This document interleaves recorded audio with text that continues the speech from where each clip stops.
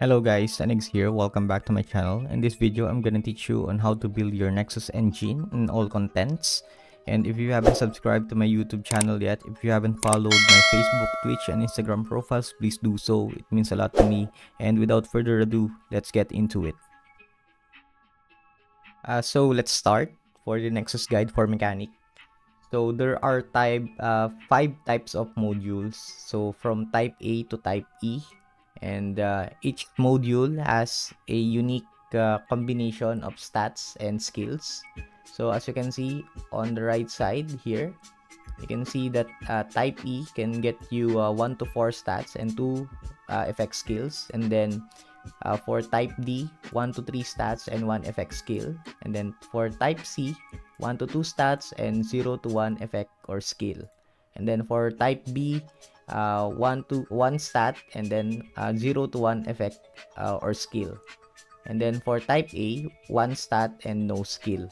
So as you can see, each module has a corresponding number of grids. So grids are like the number of hexagon on each module.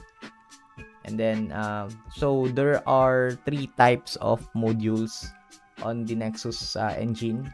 So those are offense, defense, and support. So offense are red modules, defense are yellow, and support are green ones. And then for the build, so there are a lot of combination or variation in which you can configure your Nexus engine. So for this video, we will talk about, or I will talk about the 2 styles. So the long term and the short term. For long term, you will use 5-2-5-1-1. So long term means you play until ROO die. And then for short term, it's 4-3-4-2-1. So it's like if you feel like you are quitting soon, or you will not play ROO for a long time, so you will just go for 4-3-4-2-1. But for long term, 5-2-5-1-1. And then for defense and support, early to mid game, it's 3-2-1-1 for defense and support. And then for late game, 5-2-5-1-1 or 4-3-4-2-1, depending on your on how long will you play, short term or long term. Then for support, 3-2-1-1. So you can switch this configuration or these combinations of defense and support, but we will discuss it later. And then for stats and skills, so for offense, so this is ranked according to the most priority to least priority. So for setup 1, so there are 2 setups of offensive modules. So for setup 1, melee P damage percentage, PvP damage bonus, PvE damage bonus, crit. And then for setup 2, melee P damage percentage, PvP damage bonus, crit, and crit damage.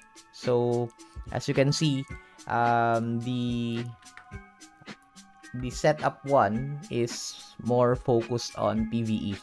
This is PvE focused. And then setup 2 is more on PvP. Or if you want to play Blaze Axe or Blaze Divine Armament in the future.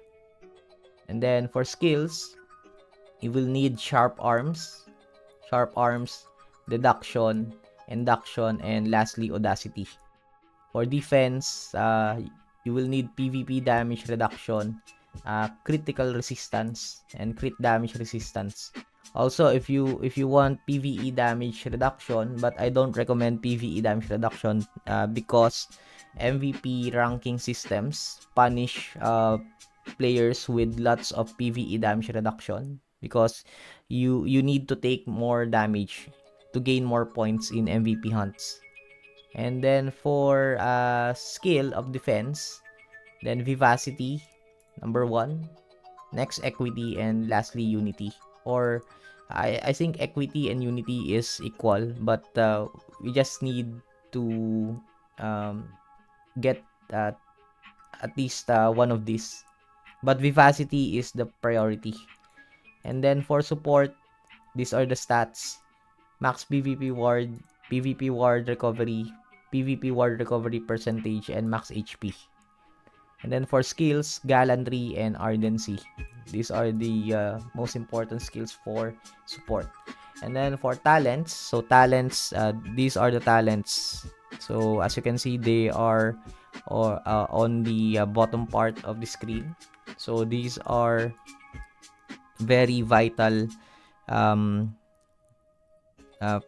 part of your Nexus. So to unlock 5 talents, so there are 5 talent slot as you can see here.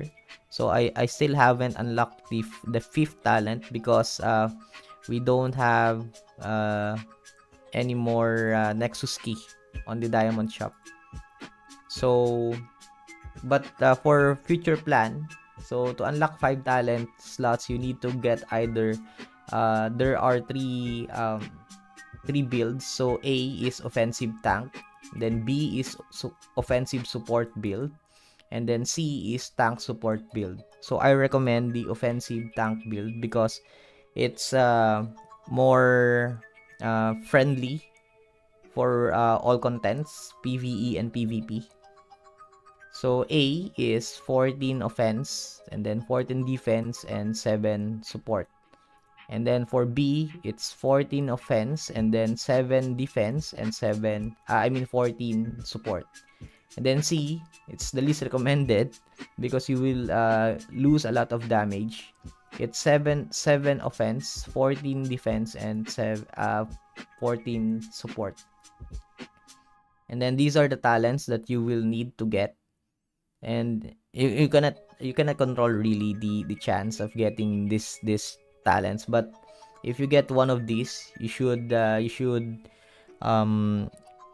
reserve them, or don't replace them if you get them. So overheat, magnetic field, vulcan arm, and neutral barrier, and lastly impact landing.